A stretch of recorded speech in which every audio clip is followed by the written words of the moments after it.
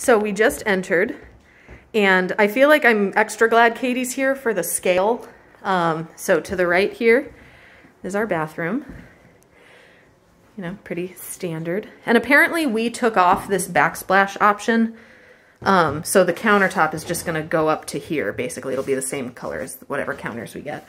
I don't feel the need for that tile backsplash, but he said it's like $500 for all the bathrooms and the utility room to have it, so I'll have a look. This would be our stairs up. You already know that though. Okay. Here is Katie sitting at our counter. I don't know if you can also hear me echo because it's so open in here. But like the kitchen, it feels bigger than it even like looked in the thing. And like, it's actually longer than I thought too. Like if you, again, use Katie for scale.